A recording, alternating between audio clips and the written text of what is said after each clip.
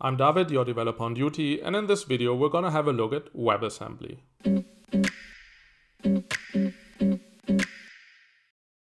In our current software development world, there's a high level of fragmentation. We have so many different programming languages and usually they don't interrupt very well. That means if you solve a business problem in one language, chances are high that you have to rewrite your functionality if you want to use it in another language. This requires a lot of effort, time, and in the end, money. Wouldn't it be great if you could just write some functionality once and compile it to an intermediate representation, which then can be used in a variety of programming languages, and all that without generating too much runtime overhead? Welcome to WebAssembly. So, WebAssembly is a standardized bytecode format, and you can run it with a virtual machine. You may know this mechanism already from the Java virtual machine. But WebAssembly is specifically designed for the web, where you want to download, load, and execute your resources quickly and efficient. One might say it's a compilation target for the web, but with its unique features it also might be suitable for use cases outside the browser. In the end, it's secure because of its sandbox model, allows for small binary sizes, reaches near native execution speed, and runs on many systems. And these are all properties which are also desired for most programs in general, not just for things which run in the browser. Nowadays, business software usually runs in the cloud, on servers which are owned by large corporations. You just buy compute, and the rest is handled by those companies. First, they used virtual machines for that, but this is rather heavyweight and therefore costly. Then there came Docker, introducing container technologies, which are a lot more lightweight.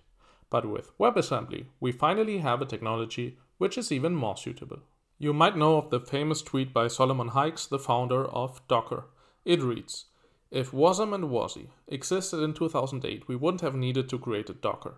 That's how important it is. WebAssembly on the server is the future of computing.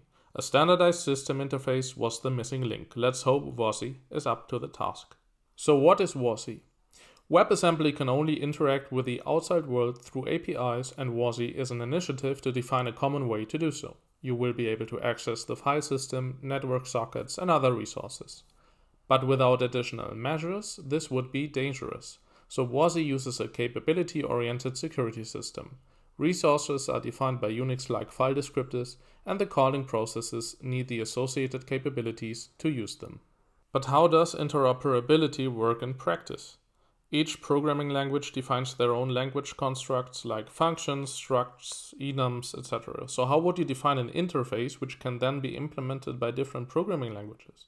This seems like an impossible task, but there are some efforts to standardize this.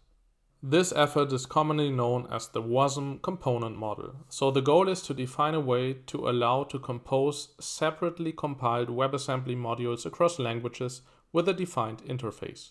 This interface can be described in the WIT format.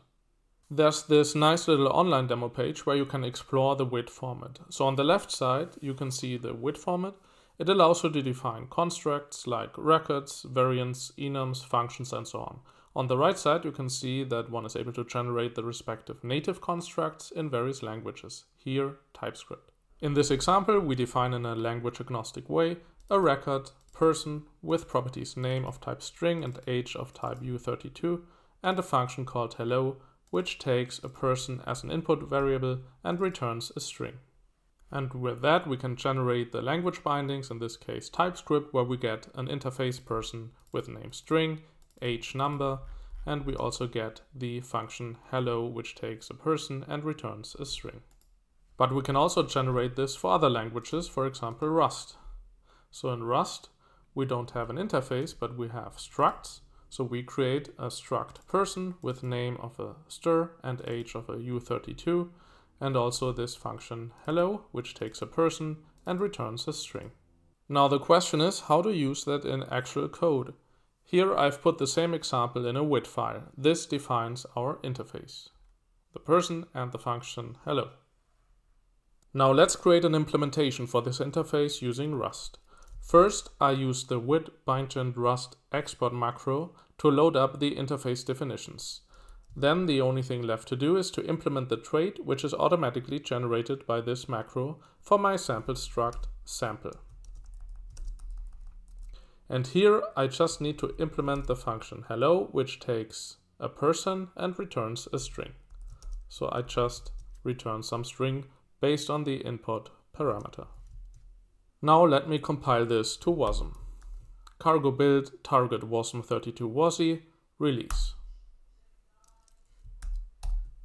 Consuming this WebAssembly module based on this interface is also quite easy.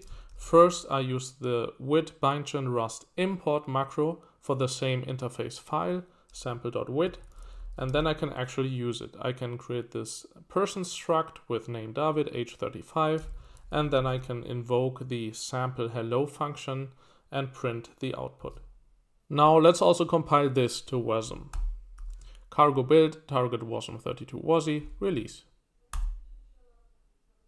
The only thing left to do is to run this code, but you would need to link it together, which is a bit cumbersome and therefore not done in this video. After all, the WebAssembly Component Model is still in its early stages, and there are certainly rough edges here and there.